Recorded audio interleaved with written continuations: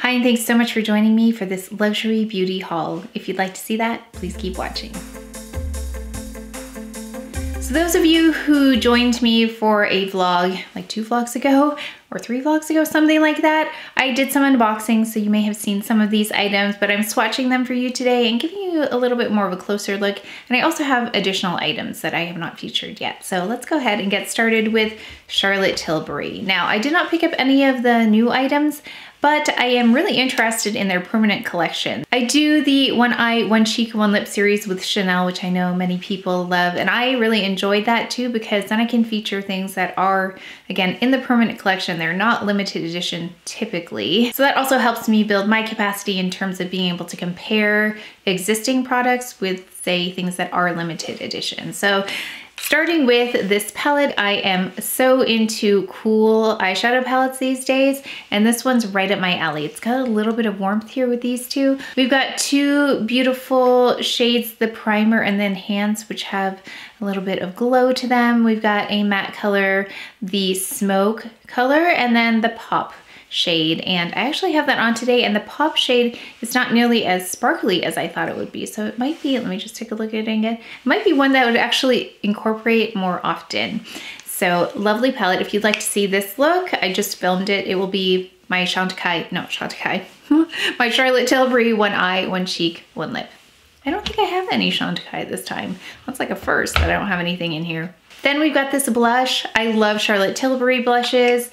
They are amongst my favorite, and I've been wanting to try other shades. I think I have a few, maybe 3 or 4, but this one is in Love Glow, and it looks like it's too light for me. And you can see though, it does definitely show up more of a subtle glow. Really beautiful though, so picked that up. And I think the swatch is probably going to look very faint, but I think in this case, it's on the cheek, it looks different than the swatch. And then we've got One Lip, and this is the one that I was a little bit surprised at because I don't think I actually meant to pick this one, but once I saw it together with this, I'm glad I did. It's a beautiful bright color, and the close-up on this is not going to be as pretty. Usually I'll film close-ups before I use the products so that they look nice, so this is a little bit not as brand new because I used it for this look today. It's in Electric Poppy. Definitely looks brighter here than it does on. So that's actually something I was happy about. I thought this would be fluorescent because I think I picked a Gucci shade once that didn't work for me, and it reminded me of this. I think maybe that's another reason why I was a little apprehensive about this, because it reminded me of the shade that didn't work. But in this case, I think it worked really well. I also picked up this lip shade from SISLEY. I love, and I can't remember ever the name of it. It's the Miami one. It's like a beautiful warm red. And I was looking at the shades, really difficult to find swatches, I think, of these. I don't know, I had a hard time. So looking at them just compared to each other too, just looking at the actual lipsticks was difficult to compare as well. So I just went with a name that I liked and it was Capri. I love the Isle of Capri. If you've ever been there, it's the most beautiful place. We dream of going back there again sometime in the near future. But this is in 43 Rouge Capri, and it's a very serious looking lip, which doesn't make me think of Capri at all. This makes me think of more like, I don't know, New York, this color, something definitely more serious. Doesn't actually convey Capri to me, but we're gonna try this with something, not quite sure what. Actually, maybe it would be pretty with something like this eye. I'll have to figure out how to use this one, but I love the formula. I don't necessarily love this packaging, but I love their lipstick formula. Then this came, I purchased this, and I just wanted to show this to you close up with some beautiful lighting. Like you can see the metallic in there, just glowing. So I'll get a nice close-up for you as well. But this is by House of Oud. It's in the scent Cypress Shade. And this is the one that I just fell in love with the notes. I ordered it immediately, which is something I never do, especially with fragrance. And I'm just looking up the notes here to make sure I can describe it accurately for you. So the notes are aromatic, floral, and woody, which is exactly what I love. Lemon, bergamot, mandarin at the top. Heart notes, petit gourmand mimosa, coriander, and mint. And then for the base, cedarwood from Madagascar, vetiver, and then an oud.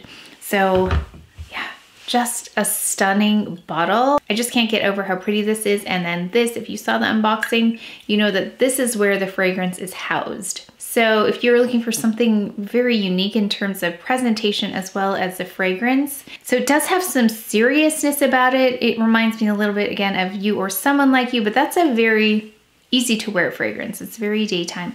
This is a little bit more intricate than that, a little bit more interesting, a little bit more sophisticated than that as well. But I just think this is stunning. I'm really excited about this brand. I've never heard of them before either, but I mean, even if you just had this as decor, that is stunning. The fragrance is really beautiful as well.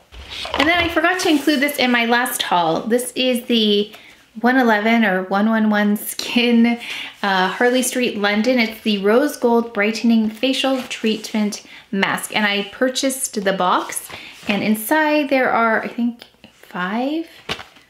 What does it say? Why doesn't it say on the box? Like, I think I had this trouble when I was trying to order it because I didn't know how many were in here. I think there are 5 because I've used 2 already. But the reason I picked this up, it's a little bit pricey, I think, for face masks, especially for someone who doesn't usually use face masks. But I saw really beautiful results with it, and I'm trying to open it so you can see one. Yeah, based on the results I was getting, I knew that I would definitely use them all. So it says here, the advanced structure of the 111 Skin Hydrogel Mask enhances absorption of moisture to create a protective barrier that keeps skin perfectly hydrated. The hydrogel mask, in combination with the 24 karat gold and damask rose extract, works in powerful synergy to brighten, firm, and optimize moisture levels. So I definitely see a brightening effect with this mask, which was the purpose for me. Hydration is nice, but I really like the brightening effect, so this one delivers. If I ever see this one come up on a promo or something like that, I'll make sure to post it in the community tab so that you can give it a try in case you wanted to at a discounted price. I waited until I found a discount on this because I knew it would at some point. I just needed to be patient. Oh, speaking of brightening, I picked up this product because Dr. Lee talked about it, and they said they really liked the ingredient deck in here. So it has kojic acid, tranexamic acid, melatonin, niacinamide, licorice root, and azelaic acid. I've heard all of those ingredients in terms of brightening and fading dark spots or discoloration, so I thought I'd give it a try. So I've been using it, and it actually says use once a week to start and work your way up to daily use. Sun protection, make sure to use sun protection during the day, which is what I always do. It says here, fade the look of your most stubborn marks, scars, and spots. The serum is packed with purposeful actives that let you kick back and let your worries fade away. So I am already giving this a try. I've only used it a couple days though, but excited to see results, and I will keep you posted. Oh, and then Refer sent over some lovely brushes, so thank you so much, Refer. Again, if you saw the unboxing, you'll see these in a better close-up because it was kind of fuzzy. I didn't realize the footage was so fuzzy. But we have the number 22, which I think some of you said was out of stock for a while. A lot of you know much more about these brushes than I do, so please let me know how to best use them and how they've worked for you. I would love to know. And then we have the number 5 brush. We have the number 4 brush. I feel like I'm late to the game with this brand, but I've heard so much about them, and I really think they have such an innovative concept. So let's take a look. We've got a number 1 here, a number 2 brush, and then we have a number 3. And they just feel really soft. Like, that's my first thing that I noticed about them. So in terms of performance, I still have to try them. You can see they're brand new. I still want to take some lovely photos of them first, but they just feel so soft. So thank you so much, Refer, for sending those over. And they come in this little brush holder. Actually, that reminds me, I've never shown you this. This is from one of my favorite people. This is from one of my favorite people who made this for me. I don't know if you can see it, but it says Everyday Edit here, as well as has the logo here. Oh, I don't know if you can see it. Let me put it in front of my face. But this is what it looks like. How cute is that? This is a one-off that was made just for me. But I do keep most frequently used brushes and eyeliners in there. So that's always sitting right here. So this refer container will just sit right next to it. And they also sent over an eyelash curler with the replacement pads. So I'm excited to give that a try. I've kind of phased out of using eyelash curlers, but I'll definitely try this, give you my feedback. I love the Serum one. That's my favorite one, even above the Shu Uemura. So we'll see how this compares. Then if you didn't already catch the video, I picked up all 4 new Victoria Beckham Posh lipsticks. I've never tried the formula before because I didn't really like any of the shades before. But when I saw all 4 of these pop up, they looked like really interesting possibilities for me. And I thought that I'd probably actually wear these quite a bit. So let me just take the lids off. I have a dedicated, did I say that? I have a dedicated video. I do try these all on in that video in case you're interested. But I have the shade Fire, which is a beautiful bright shade, not too overwhelming. And then we've got the shade Twist, the shade Spark, and then we have the shade Jump. So if you don't want to see that video, I'm gonna say probably the one I would use the most, just because it's closest to my lip shade, is Spark. So make sure to head over though if you do want to see all of these on. Lovely formula though. I was surprised at the longevity because I noticed that after a while and after I'd eaten, there was still some color left behind. So I don't know if it's touted as a long wear. I don't know, but it did have a staying power to it that I was surprised about. Really hydrating, nice and creamy, lovely formula. Got a few things from Chanel. I picked up the color corrector in Pesh, the new one. I did a video where I featured this just with powder because I kind of wanted it just for that, like a one and done concealer color corrector and then some powder. So I applied it like that in a vlog. So I'm not trying to think, I think it just went up. Yeah, I think it just went up right before this one. So this is the new formulation. I also picked up BD31, but I believe this is going back because it's too light for me. But I'll swatch it for you here in case you were interested in the shade. But it's a little too warm and a little too light for me. I prefer this shade for concealer and for spot concealing. So it also looks like the ingredient deck is exactly the same. So I'll confirm with Margaret just to make sure, but I think, I mean, if that's the case, then I probably only need this one Pesh. So the class I took, it was the Le Coeur Iconique class, and it was just the basics of the Chanel look, which is a fresh, even complexion, nothing too heavy in terms of coverage. You can definitely see the skin, the way they were showing application. They used, actually the person, Teresa, I think her name was, used the Le Beige Healthy Glow, which is something that I love, and I'm glad she used it. Sometimes I forget I have that. And then just a little bit of concealer, but I did want to point out this lovely lip shade. So this is a deluxe sample of number 58 Rouge V in the Rouge Allure Velvet. And this is such a beautiful, it doesn't look red to me, but they called it a red. And I can see that, it's a very classic shade, a lovely mix that I think can go with both cool and warm, which is what I think makes this so unique. So I love this, and I would definitely purchase a full size. That's how much I think this is a classic shade that will work with so many eye looks and cheek colors as well. So thank you, Chanel, for sending those little samples over. It was such a fun class. And then I purchased some ERICJAVTIS hats, 3 to be specific. Oh yeah, and a super random thing here. Let me just do this. So I purchased this one, which I already have, and I don't even think it's gonna fit in the frame. It's the one that has the ribbons on it on the side, which you can tie, which I did in Hawaii, and I'm so glad because it was so windy. My hat would have flown away. It's UPF 50+. That's a little bow in the back. So I purchased that. They were on sale, so that's why I purchased them. And then this one is the squishy hat. Again, UPF 50. You can pack this. You want to stuff some like clothing in there though to keep the shape as you pack it. I personally don't really pack this one though. I will usually just carry it. It's the same style as this other one that I have. This is the second one that I've had in this style. Oh, it's a little smushed.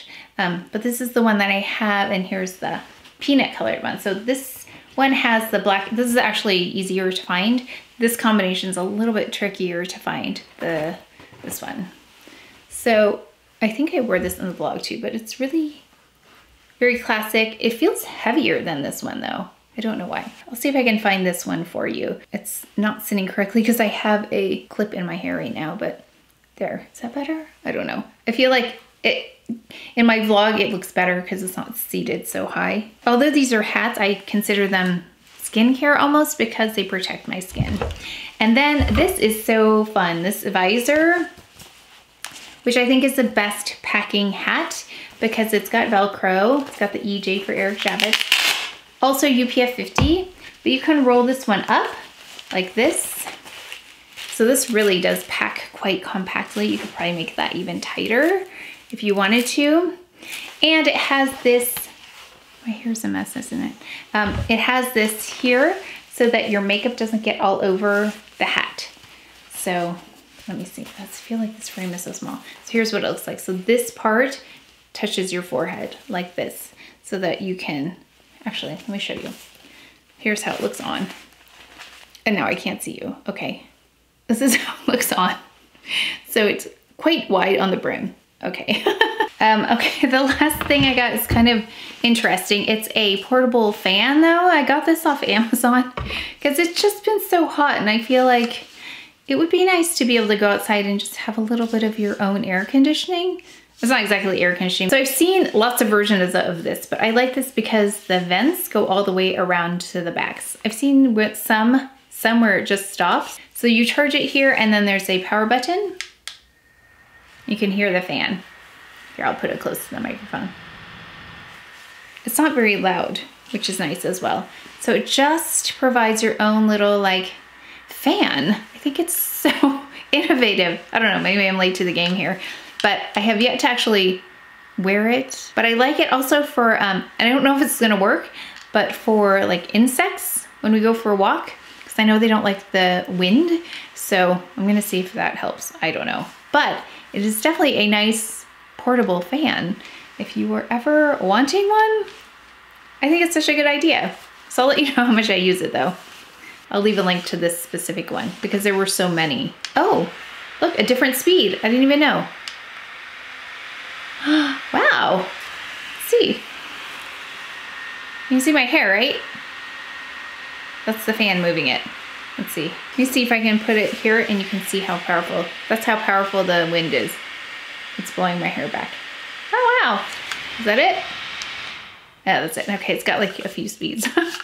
So there's this as well, just a random thing. And that's it for my haul. Let me know what you would like to see. I feel like there's a little bit of a lull in releases right now. So like I said, I love permanent collections. So let me know what you'd like to see or if there's something new, because typically you know more than I do about what's coming down the pipe in terms of releases. Let me know what you're interested in. I'll be happy to pick it up. But that's it for today's video, so please take care of each other, stay well. If you enjoyed this video, if you learned something, please give it a thumbs up, subscribe, and I will see you next time.